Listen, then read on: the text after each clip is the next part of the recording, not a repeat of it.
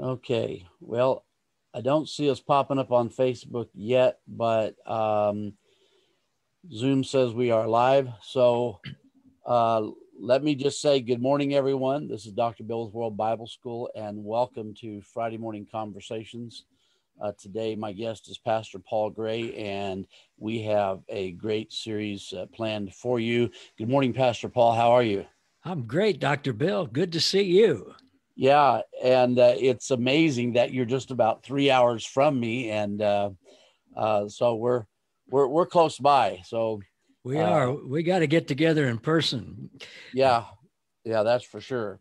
So anyway, good morning, everyone, and just get your Bible or a notebook, or just listen. Get a cup of coffee, tea, whatever your morning thing is, and we're going to get started today. We're talking about really, I'm not sure I titled this right, but really, we're talking about freedom from darkness within, because so many people deal with darkness in their thinking, and we're always looking for the darkness that's in the world around us, but in reality, because a lot of people are saying these are dark times. And I was watching the recent TV commercials, return to God.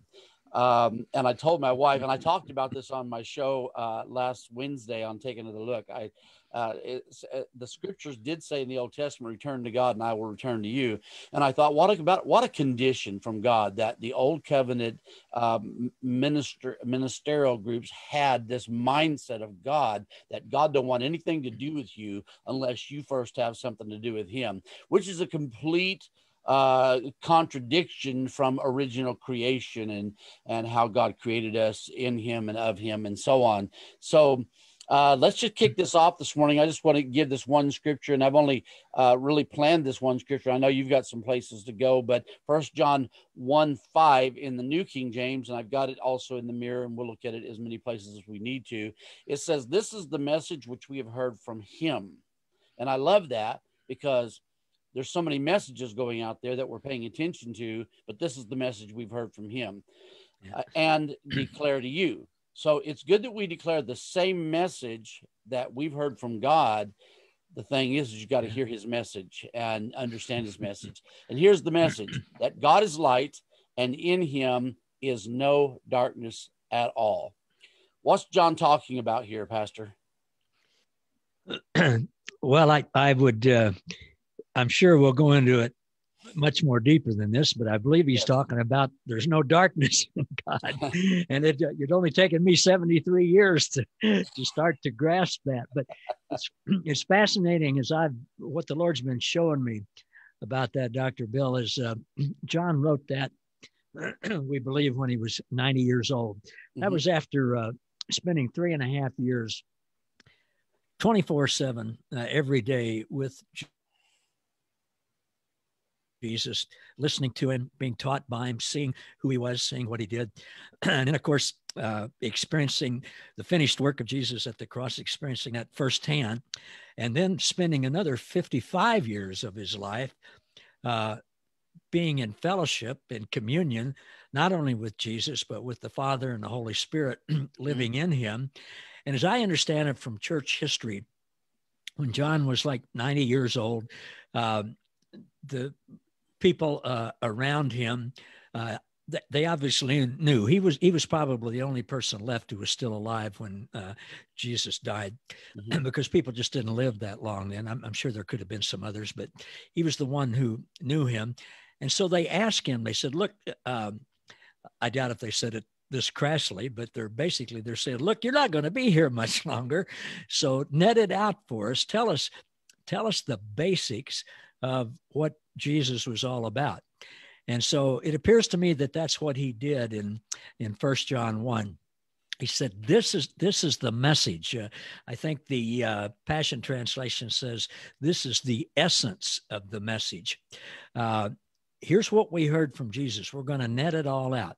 God is light, and in him is no darkness at all. And Bill, as you just mentioned a little while ago, in the Old Covenant and in the Hebrew scriptures, they taught, well, God doesn't really want to be around you, but if you'll return to him and do things just right and everything, then he'll barely tolerate you. Well, Yeah. you know, Jesus said in Matthew 11:27, he said, look, in essence, he said, I love you all, but none of you knows the Father. None of you know me. I mean, you don't have a clue of what God is like.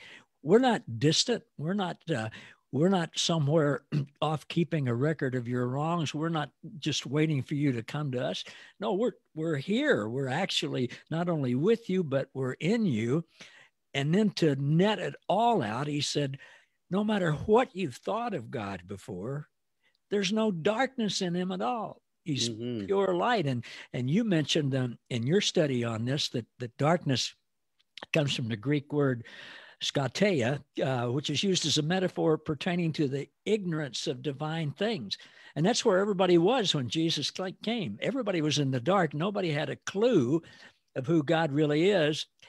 Now, we've learned from the apostles, primarily from the apostle Paul and from John and from others, but still not everybody knows. There's still great ignorance of divine things. And I'm so excited to be part of this worldwide movement of God revealing that there is no darkness in God. He's pure light. For sure. Yeah. And you know, the amazing thing is that people still think after an old covenant mindset. And, you know, what I have discovered is that when we have eternity past, and there's a lot of scriptures that allude to not a pre-creation, but a time before time, John teaches. And we see that God created man in his own image. Now, the word man there in Genesis 1:26 is Adam, which means mankind as an individual or a species. And then when we get to Adam in chapter 2, it no longer uses the word man, but uses the word Adam, and it's actually the Hebrew word Adam, and it means Adam the man. And so Adam the man took on a mindset of darkness. And so from Genesis chapter 2 all the way to the end of Revelation chapter 20, we have the darkness of mankind, a lot of that displayed in Scripture. Not all of Scripture, but a great majority of Scripture. And so the concepts we see, you know, and as I mentioned, the TV commercials that are going about these days, I've been watching a couple of different ones, and I don't want to mention names, but the thing is that we've got this idea that if we can shake everybody up and get them to repent without understanding what repentance is or understanding what sin is defined as in the Greek and so on, that we're going to get people to return to God. And that way, now God's going to come. God's going to bless our nation. He's going to bless the world. And, you know, it's back to the law, the mindset of the law, that if we perform, then God will perform. But there is no such truth in the heart or the mind of our Father, because those thoughts would be thoughts of darkness, and there is no darkness at all in him. And that was the message that was being preached. And so I just love that. I thank you for bringing that up, the Greek word there. And I love learning to enunciate Greek and Hebrew words, and you did that so perfectly. A metaphor pertaining to ignorance of divine things. And when we believe there is separation from our Father, when we believe there's any element of darkness, whatever darkness would represent, in this case, ignorance of divine things, then that's exactly where we're operating. So we see that in our world around us, but the world around us is not supposed to be the focus that we have. You know, for me, it's not what the focus is not what's going on around us, but it's on the eternal Christ within. And one of the things that has blessed my life is learning to reinterpret the scripture, that the modern scriptures that we have. For example, when the scripture says that God so loved the world, I always interject whole world. Because it is the whole world that God loves, not just the chosen few. And when the Bible said that God was in Christ reconciling the world to himself, I always interject that he was reconciling the whole world to himself, or he was bringing up, the Passion Translation says he was reconnecting our mind to his. And so that's so important to me to understand that God is pure light.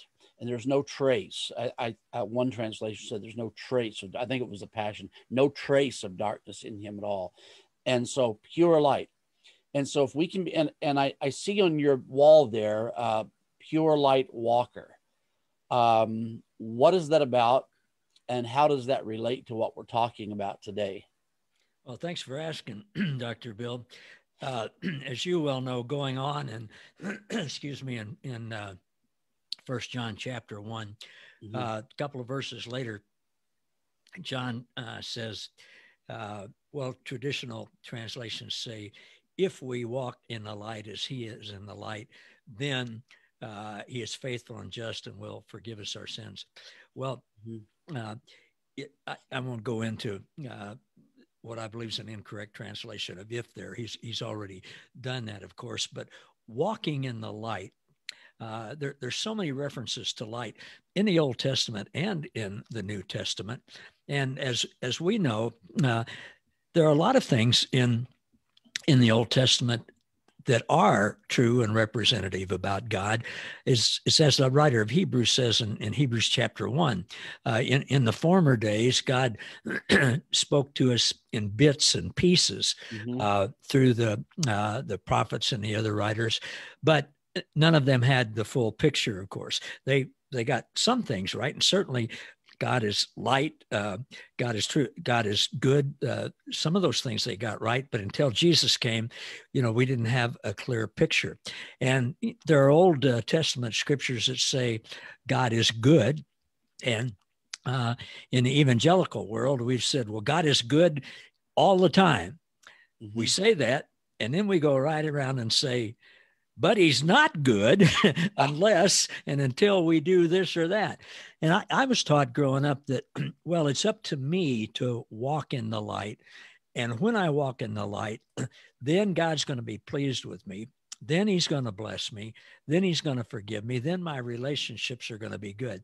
I had a mentor, wonderful fellow, for about 27 years.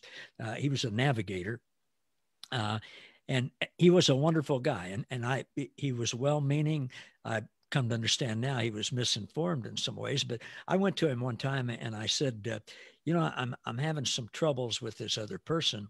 Can you help me? And he said, well, one or both of you is not walking in the light. He said, there's some sin in your life or in the other person's life or in both of your life that you're not walking in the light.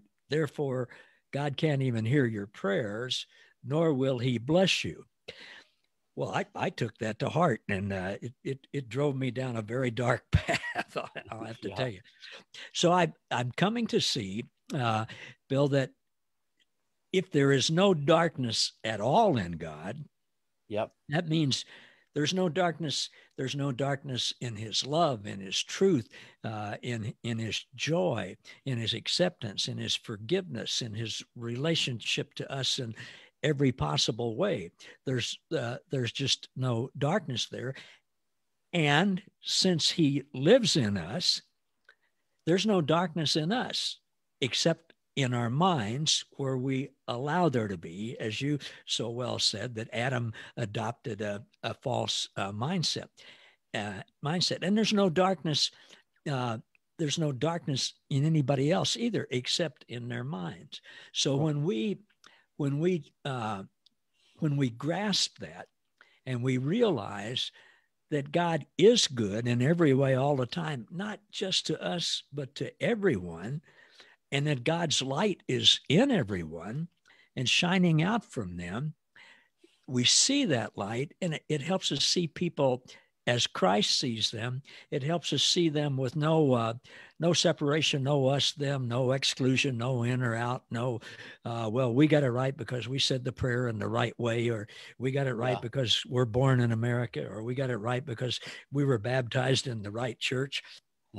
All of that stuff is darkness thinking, and just to imagine, it's laughable now just to think of God saying, "Well, yes, I love you, and I am light, and I'm good, and I've forgiven you, but if you don't get this baptism thing exactly right, which of course is different than the church down the block, if you don't get that exactly right, there's nothing I can do. I'm just going to have to torture you forever. That it's laughable. It is laughable. Now, it's not laughable if you still believe it, but but it's become laughable to me. So that's just a little touch of pure light walking. Well, it's laughable because we were raised in some of those mindsets, and the Bible says in the Passion Translation that there was a time that we lived in the thoughts and actions of our own mind, or in the darkness of our own mind. Right. And the truth is that that's not something we're born with or created with. That's something that we're taught. And so, yeah, that is so true. Now, the Mirror Bible says, "My conversation, which you with you flows from the same source, which illuminates this fellowship of union with the Father and the Son. This then is the essence of the message. God is radiant light, and in him there exists not even a trace of obscurity or darkness at all."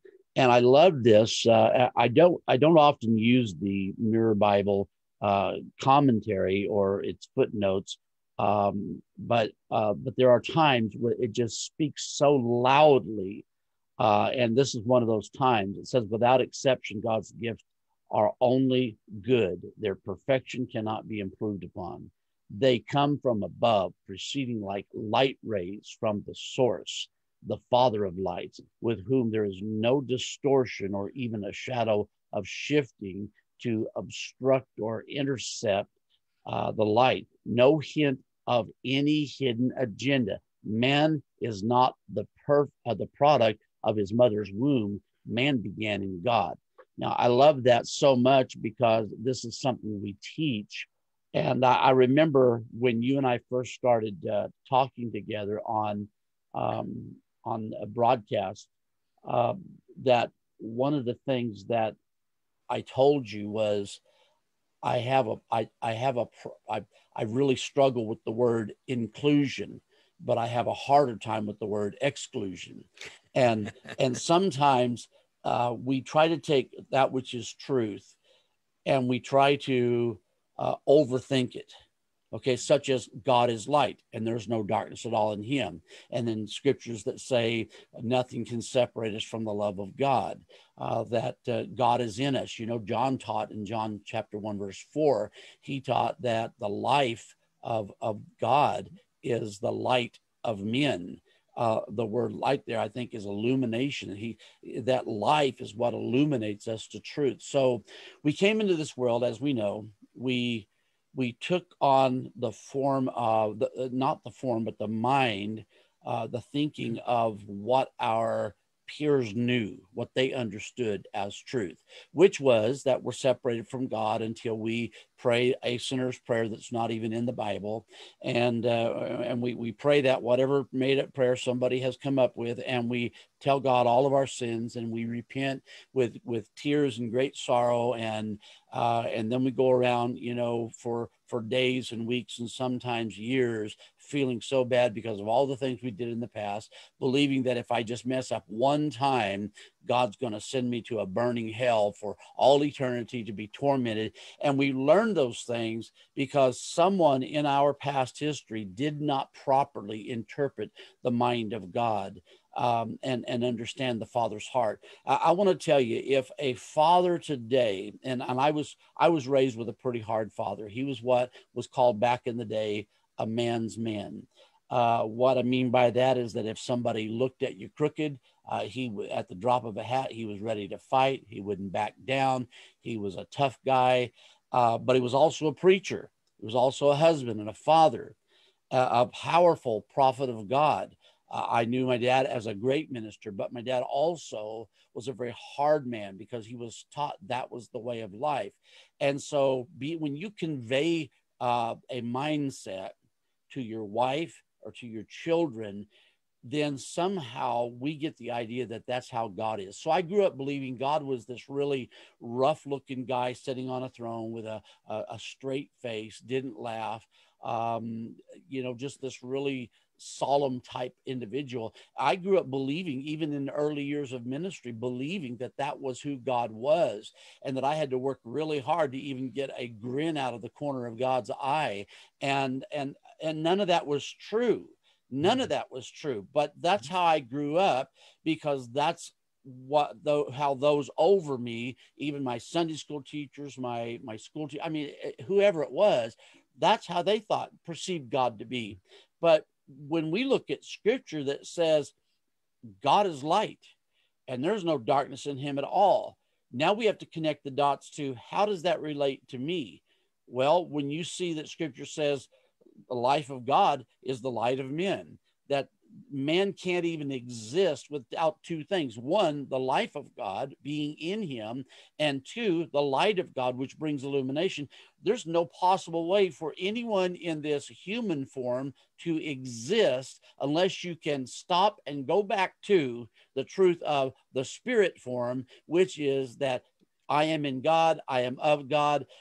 God is the source, and I'm of the source, as the Passion Translation so wonderfully comments on this, that, you know, this source is in me. I'm of this source. So I'm of God. So you're right, Pastor. The only thing that is in me that could be perceived as any form of darkness is my own thoughts. And that's what always has separated mankind from God, or where man has walked in this separation mindset, which was darkness, is because that's what we thought we were supposed to do. We thought we had Adam's sin. We thought we had this failed human nature that had to be reborn somehow. And, you know, again, people today that are living in this religious mindset, I just want to say to you, you don't have to live that way. You don't have to stay in that. You can walk above that, because the truth is that the God of all creation, the God of heaven and earth, the God of from eternity past, lives in you, always has lived in you. And so once that becomes a revelation to you, you will wake up to some things, and you'll begin to say, you know what? God really does love me. He really isn't holding a grudge against me. I have no reason to fear any kind of future. Isn't that what John further says later? He says that perfect love, God's perfect love, casts out all dread, all fear, all need of feeling like that God's mad at me about something. So we really just have had a proper understanding of who God is. Well, that's exactly right, Bill. So well said. And I what I've it just keep hearing from the Lord over and over again is metanoia, changing our mind. You know, without going into the history of how that word has unfortunately been mistranslated as repent. Yeah. It means changing our mind. And I've come to understand that when Jesus used that word, when Paul and John Peter, when they used it, I believe they meant change your mind about what you thought God is like. Change your mind about who you think you are. Change your mind. See the light. Walk in the light that God is totally good, and that you are too. You're not born in sin. You're not utterly depraved. You're not a worm that God can somehow just barely stand to look at because you're covered with the blood of Jesus. No, change your mind about all of that. Yes, and our mind is powerful, as you well know. And when God's Spirit speaks to our spirit in us, to our heart, spirit, however we want to say it, you know, we get that and we know it. But our mind has got these thoughts that we've had before. And our mind, it's like our mind fights our spirit. And our mind says, well, no, that can't be right, because my dad said, and he was a pastor, or my Sunday school teacher said, or I've always heard this, or all of those things. And now God is all powerful, and God overcomes that in us. But I don't pretend to say it's easy, because those thoughts keep coming up in our mind. I think that's what Paul talks about in Romans 12:2, of renewing our mind, and then the fact that we have the mind of Christ. It's choosing to believe what Christ says, Christ in us, as opposed to those thoughts that we hear that have been programmed into our mind by well-meaning but misinformed people all of our life. Absolutely, absolutely. And it's kind of like, and I don't know if this is a good example or not, but it's kind of like buying a life insurance policy that the person selling it to you was very misinformed about the truth of what he was selling. And when it's time to use it, you found out that the policy was no good, not because you were misinformed, but because the person selling it to you was misinformed. Well, in this case, God has never been misinformed, and we're the ones who are misinformed because those who taught us were misinformed. And I love that you brought up later on in verse 7 that if we walk in the light as he is in the light, we have fellowship with one another. The Mirror Bible says we are invited to explore the dimensions of the same light that engulfs God, not a different light, but the exact same light, or in this case, the exact same understanding, the exact same mind. So when you begin to see God for who God is, that God is good, and yes, you're right, you're right. God is good all the time, and somebody will holler back, all the time God is good. And so they wrote songs about that. And it's easy to say. It's just like saying we walk by faith, not by sight, or as he is, so are we in this world. It's all of those things are truth, but they become cliches without meaning. And so it's one thing to say it, but it's another thing to experience. That's why I always have been saying for years that knowledge is greater than feeling. And so people will go to church and they get these Holy Ghost goosebumps that rise up on their flesh and their hair stands on end. And it's like, we had a great meeting today because I felt something. But can you go to a meeting and absolutely feel nothing in your human emotion and still know who you are, who your Father is? And to me, that's a real essence of truth.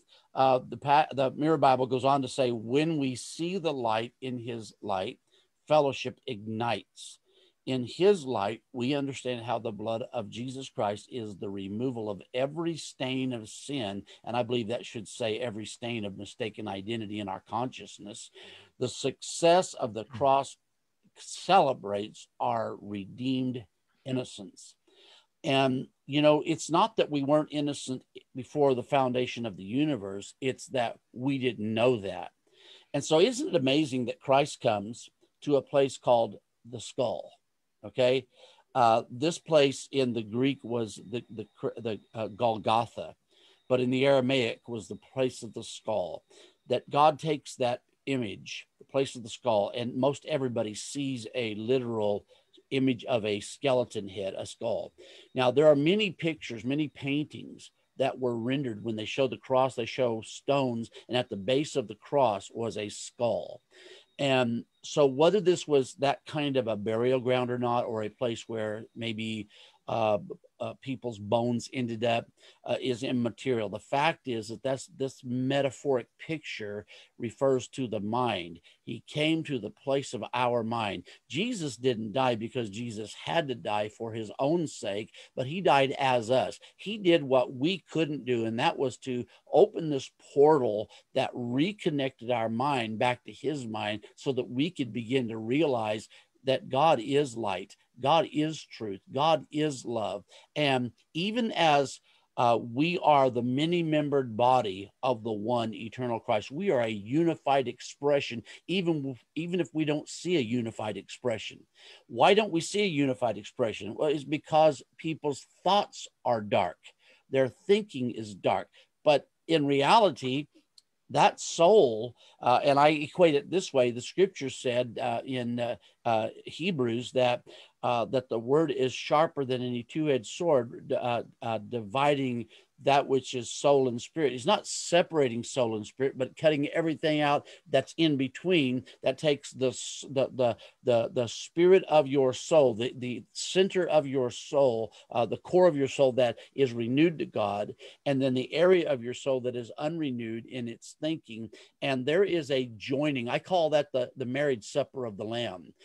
there's a joining, a marriage that's taking place. Not that we're not already connected to God, but it's an awakening to a truth. All these pictures and metaphors in Scripture is Christ as us, showing us that there is no darkness in Christ, no matter how much he was accused of darkness, no matter how he's preached today by many that says, look what Jesus did. Jesus chewed them out. I hear people today saying Jesus probably cussed them out. I hear all kinds of stuff. None of those portray the true image of Christ. He came as us to show us that we can walk in a human form and still be fully in a spirit form and walk in everything that he is with no darkness at all. Why? Because as you know full well, that's who our creator is. There's no darkness in our creator. So why would he, if you look at the Hebrew language and follow it carefully, why would he mirror himself? And here we are, the mirrored expression of God. And now we've got darkness in it, even though God doesn't have any darkness in him. And so he mirrored us. Exactly. You know, the Hebrew language says that the difference between us, the creation and the creator, is the smallest measurement of distance that there is. Now, that's only enough to let me know that I have a creator. But when the creator looks at me, he doesn't see any difference, because intimacy requires equality. And that's how he sees me, as equal to himself. Oh, that's exactly right. And gosh, he came as an example of us, not for us to try to be like him. He came as an example of who we really are, who we've always been before. You mentioned earlier, before creation, as we learn in Ephesians 1, God the Trinity focused their attention on Dr. Bill, and took as long a time as was necessary. They're above time, of course, and fashioned you and formed you and conceived you and thought about, who you're going to be, and gave you the talents and the abilities and desires and all of those things before you were ever born. And he did that with every one of us. I believe, as Dr. K says so eloquently, and you and others, that we were spirit beings before we ever came to earth. We're here now, spirit being slowed down to visibility. But when we came to earth, we forgot. It's not that we were born in sin, but we just forgot who we were. And a big part of that was being told by other people who forgot who they were, that we're somebody that we're really not. And I think the word sin's got a bad rap. As you well know, hamartia means missing the mark, the pictures of an archer shooting an arrow and it falling short. Well, I believe that the sin of the world that Jesus took away, the sin is our missing the mark of who God really is, and thus missing the mark of who we really are, and not grasping that God is perfect and pure and pure love and light and joy and peace and goodness and grace. And so are we. And when we miss that mark, well, then we act out and we don't live like it. And those are acts of sin. They're not, the sin itself is missing the mark of how good God is. And I kind of got off on a rabbit trail there, but that's all right. It's what came to my mind. That's all right. Yeah. Well, that's true. That is absolutely true. The things we see people do, for example, since we're on this rabbit trail, the things we see people do that displease us usually displease us because of a couple of reasons. One is because it's the way we were taught that something was wrong in our background. And then two is because we do see a lack of moral responsibility as in our world, and how we treat one another and so on. But when we see people do wrong, we need to understand it's not because they are bad people.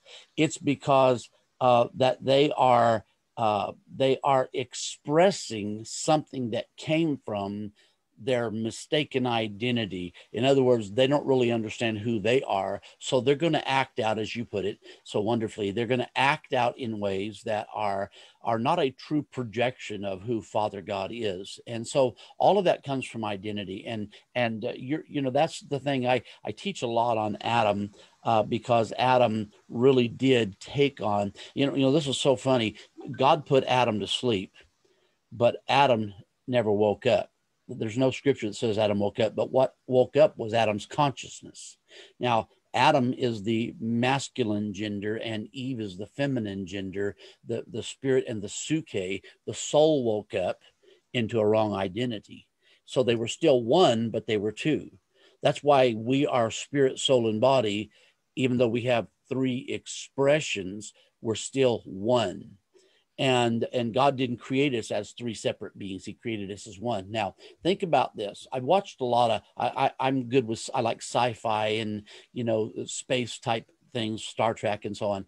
But when I look at various time travel type programs, and I see that someone could be in the presence of someone else, but they can't be seen because they're operating at a warp speed type of dimension. And so they're there, but you can't see them. So if that person slows down from this place that we would think is invisibility, and they slow down to the same speed as the person that's trying to find out who this person, all of a sudden they become visible. Nothing changed about who they were. They're still a spirit form being, but they simply slowed down to a place that the consciousness and the religious mindset of other people in human form can actually see them. Why is that? Is it so that we can act out and not project our Father properly? No, it's so that we can impact those who have a improper idea or identity of who God is. And so I really love that because it just speaks volumes to me that, the Bible says that, and here again, we refer to the Passion Translation, that we're operating on the thoughts and the actions of our own minds. And so mistaken identity produces actions that are from that identity. It's not that we mean to, it's not that we intended to, it's that we just didn't know. So I don't really get upset with humanity.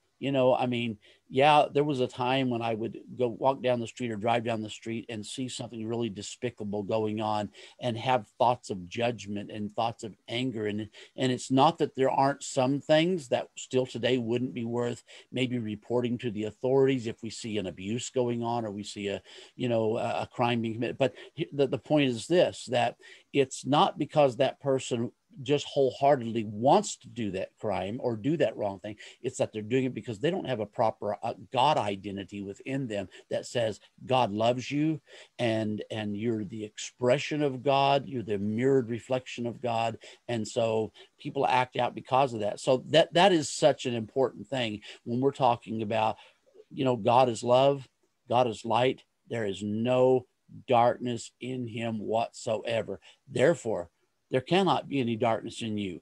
So how do I know there's darkness in people? I see their actions and I judge their actions.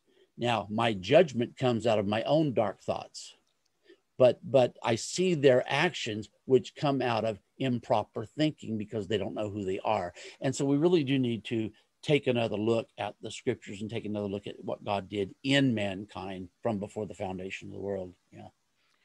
Yeah, guys, there's so many things that come to my mind as you say that. And what we have now, what the Apostle Paul had and John and others throughout the ages, what we have now is this understanding of what you just said.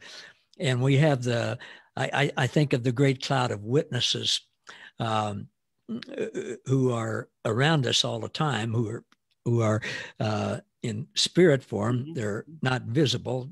Occasionally, God gives us the ability to see them, but we have what that great cloud is doing is they're witnessing I believe what they're witnessing is what they now know to be true about God and about us.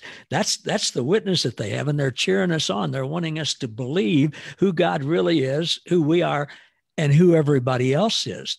Yeah. And we have the great privilege, Bill, of participating with them and with the Father, Son, and Holy Spirit to help everybody come to that knowledge and that understanding, to hear that witness of who they really are.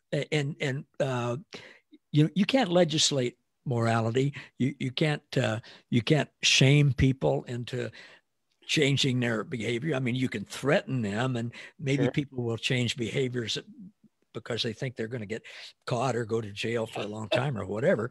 And like with the riots today and stuff, if the authorities decide not to prosecute people, well, there's no fear, so they're still going to do that. So you can change people's behavior with threatening and stuff, but that's just changing the behavior. That's not changing the inside of them. Right. And for people to change, for us to change, for anybody to change, we have to first of all know who God really is, and then know who we really are, and know who God thinks we are, who God believes that we are, and that's who he believes everybody is. And then once we come to know that God is good and that we are good, and so is everybody else, but we've got this darkness in our mind, then we can start seeing everybody as God does, and we can start going, no, I don't want to, I'm not going to hurt them or exclude them or judge them or take advantage of them or whatever, because God's not like that. God doesn't like that, and God's in me. Any thoughts that I have that are not light are not his light. But we get, and then I'm struggling to get words for this, but once we know that, then everything changes with how we see ourselves, God, and everybody else. That, my friend, I think is the hope of the world. Christ in you, the hope of glory. Yeah. Nothing else is going to change us or anybody else or society or politics or government or anything until we know who God is, who we are, and who everybody else is. Amen. Amen. So true. My wife, since you and I have talked last, published her first book. It's a children's book, and it's about helping children to deal with various types of fears. My wife has a philosophy that she said for years. She says, I've never met a bad child. Now, here's the thing. We know there's some what we would think are unruly children. Of course, children are often unruly because what they're taught in their homes and so on. But she says, I've never met a bad child. And I've seen my wife actually take children who were deemed unruly and just love them and tell them that they're a good kid, tell them who they are. And that changed them. It wasn't behavior modification using threats to change a child, but it was actually imparting to them who their true nature is. And even when we really didn't understand the things we understand today, she still functioned that way. Mm-hmm. And so, that's what Father does to us. Now, the way Father's message, and I know you often refer to him as Papa, and I love that. But the way his message is conveyed to humanity is through people like us. Through ministers. So for that to happen, a minister then has to have a proper understanding of who God is.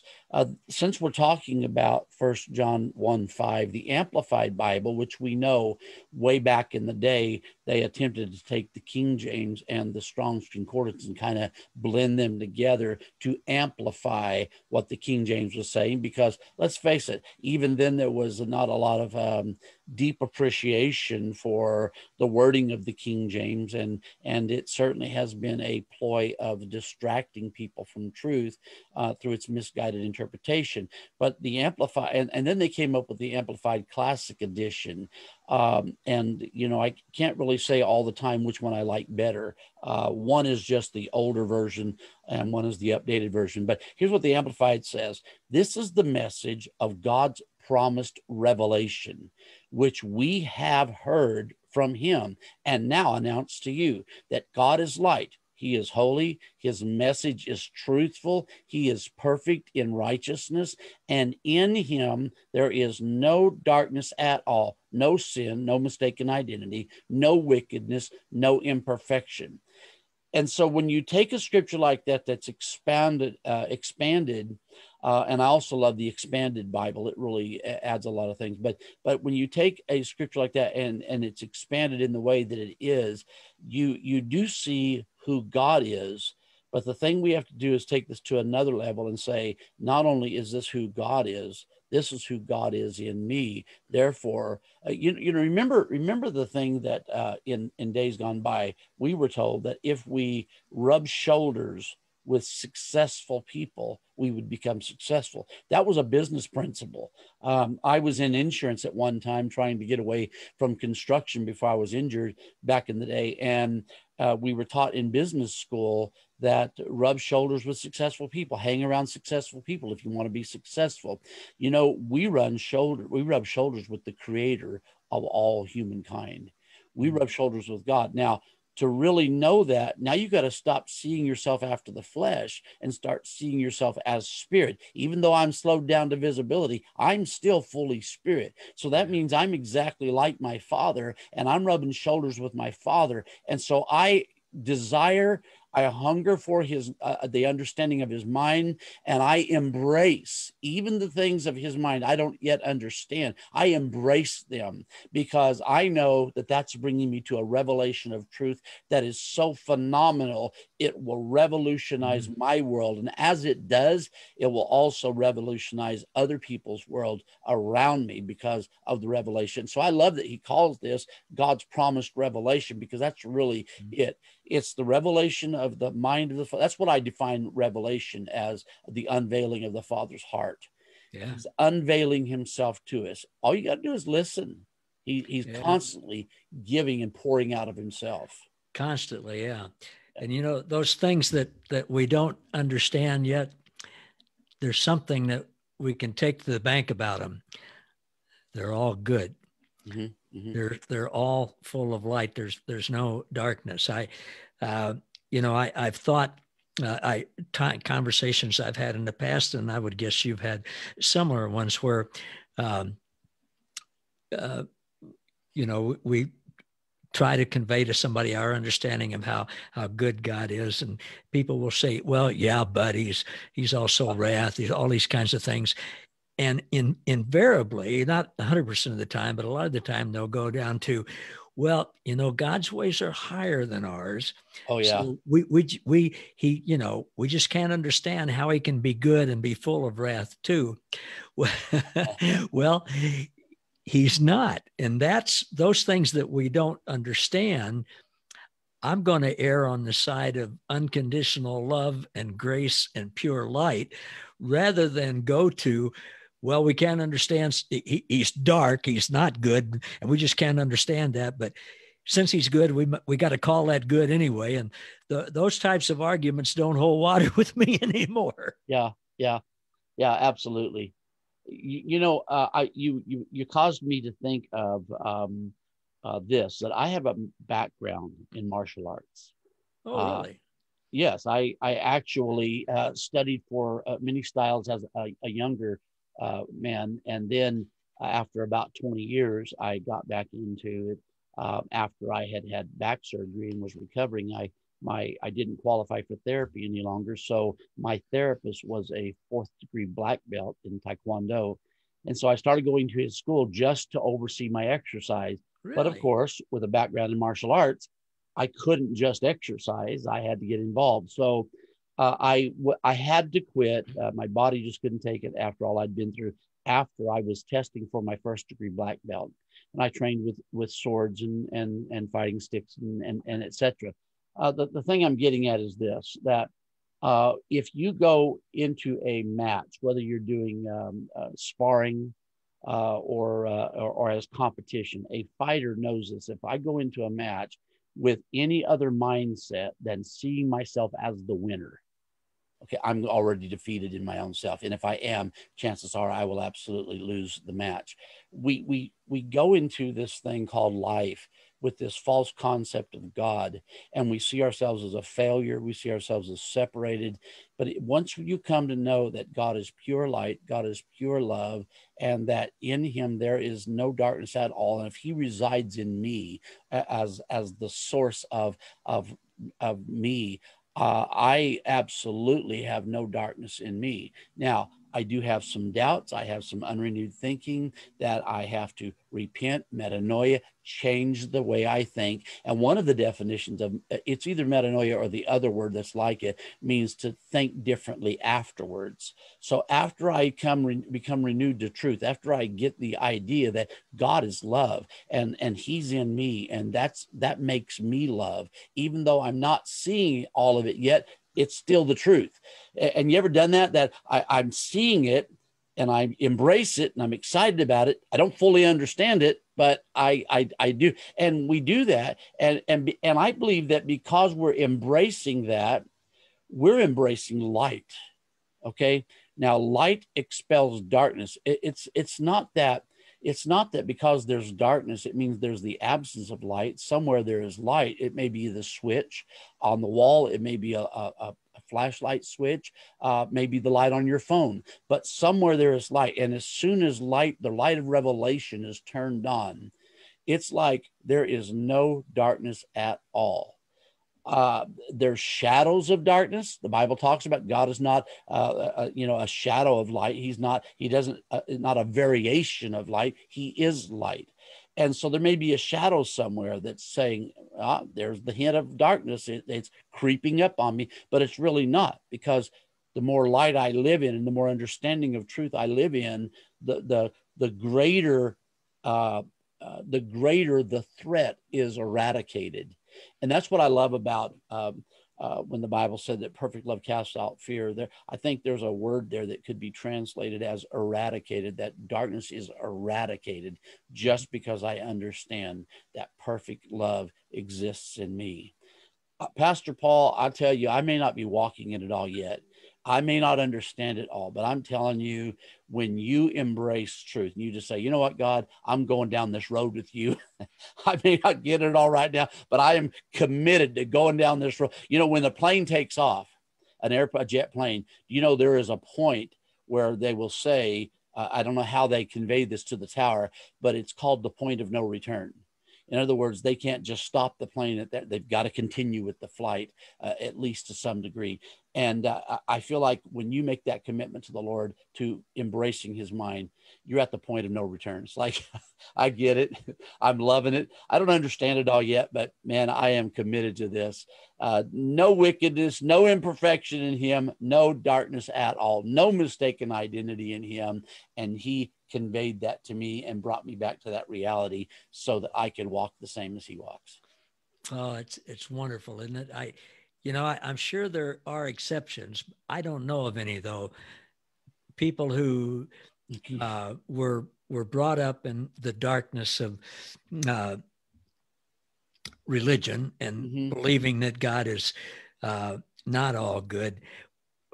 Once that light, once we embrace that light, as you just said, there's no going back. I've never heard of or met or talked to anybody who has gone back into embracing that darkness. Now, there probably is somebody somewhere, but I've never experienced anybody who's wanted to exchange the light for darkness. Right. And I think that is such a powerful truth, because I'm with you. I've seen so many people back in my traditional days, I'll put it that way, who were up one day and down the next. If service Sunday was great, Monday was great. But if Sunday service was a blah, or they couldn't make Sunday service, Monday was a disaster. And, you know, they did what we called backsliding. Now, I realize today that there is no such thing as backsliding per se. You may slide back in and out of what you determine to be darkness. But the fact is, when I would watch people who would be with God one day and without God the next day. It was simply because they believed they did something that God was mad at them about, and so they were on the outs. But I'll just in this place we are today, this level of revelation, I've seen some misguided people. I've seen some concepts come out by, I'll just say, grace people, even though I think there's variations of what people believe about grace. I've seen some things come out that were completely, I believe, a misrepresentation of who the Father is. But I would say this: I've not seen people go back to traditional Christianity type things, and I love that. I would rather see that, even with the misguided, because let's face it, we were misguided a lot of times as we thought we were pursuing something, and well, that was off, and so we get back on track and find the truth again. And we went through all of those phases, and where we're at now, you know what? I'm confident if I get off track in my theology, I'm so tight with God. I don't mean that in a braggadocious way, but I am so tight with my Father that he's going to just lovingly show me the path. I'm just going to get right back on the truth. And, because there's no darkness in him, there's no darkness in me. I can't do anything but operate in light. And if it's just a variation of truth, it's just going to be a momentary thing. That's what Paul said, that he said that when can you fall from grace? He talks about that. Well, falling from grace in the Greek is just a momentary lapse of time. It's just a split second. I got off track. Hey, I'm back. I mean, I never was gone, but you understand what I'm saying. So yeah, this is so good. There's no darkness in us. No, I think back what you were just saying, Bill, when we first met a couple of years ago, and then you started World Bible School, it's like 17 months ago, and now you've got 282 students, which is just an amazing work of God. I think back over that time, 17 months ago, God has shown me things now that I didn't know 17 months ago, about how good he is, about who we are, about who everybody else is. Yeah. And it just keeps getting better and better every day. So when I look at somebody else, as you mentioned, and there certainly are teachers, whether we call ourselves grace teachers or whatever, we don't know it all yet. We don't have the full experience. Okay. We don't have the full enlightenment. We have more enlightenment, more truth, more knowledge now than we had 17 months ago. But that doesn't mean that we were bad then. And I'll go as far to say, if 17 months from now, if you and I don't have an even deeper experience of God's light and love and goodness, it's not his fault that we don't. It's well, whatever. We're always growing. Yeah, absolutely. And that's true. Where I was 17 months ago, and then if we're going to use 17 months as the time measurement, even 17 months before that, and 17 months before that. And it's like I've been teaching the book of Revelation on Wednesday mornings. For this coming Wednesday will be the lesson number 180. And I'm in Revelation 21, and I'm so loving Revelation 21 because Isaiah nailed it when he said that God declares the end from the beginning. That's exactly what I'm seeing. But the point is that even in 180 lessons, you take 52 weeks in a year, that's about 3.5 years of teaching. When you look at that, I would love to go back to Revelation 1 verse 1 and start over again, because I've learned so much that even though I'll stand by my teachings from back then, still there's some things that need to be clarified and further elaborated on that I've learned. And so that's what I'm doing with that. Even taking it now, we've done an associate course with the first 5 chapters of the book of Revelation. And it's different than it was when I was teaching it week by week. And then we've done an associate bachelor course with the second 5 weeks lessons a week, chapters 6 through 10, and so on. And we're moving on to the master and doctorate program. But the point is that if we're not continually learning, then what we're going to do is we're going to say, you know what Pastor Paul is teaching? That's not the way I learned it. And 30 years ago, I learned it this way, and that's the absolute truth. And I'm not going to veer from that. And so we get stuck in a rut. And folks, we all know this little cliche that a rut is simply a grave with both ends kicked out. I mean, don't be stuck there. Let's move on to a higher level of thinking, a higher realm of truth. Set your mind, set your thinking on things above a higher realm of truth, and not be stuck on the things that are of a worldly mindset or an earthly mindset. Yeah. Good. That's great. Boy, this hour's flown by, Bill. My gosh. What It a good has. time. It has. And Pastor Paul and I are going to be back next week with part 2 and continuing on talking about how that there's no darkness in our Father, that God is love, God is light, and just to be a blessing to you out there. This is my last broadcast for the week, unless I get time to do an impromptu broadcast over the weekend. I'll be back with Tuesday, our panel discussion, with Wednesday, the book of Revelation on Take Another Look. Next Thursday, Pastor Sheila Watts is going to be with me. And then Friday, Pastor Paul and I'll be back. So good. Pastor Paul, thank you so much. It's been a while since we connected. Thank you so much for being on with me and doing this series with me. My pleasure, my privilege. It's been a delight. Amen. Amen. Same here. Hey, everybody, if you would just click like and click share and let other people know about this conversation going on. We appreciate all of you watching. And I'll just say this, have a great rest of your Friday. If you're in the USA, it's morning time for you, and have a great rest of your day. Have a great weekend. And we'll see you next time on one of our shows. All right. All right. Bye-bye, everyone. Bye.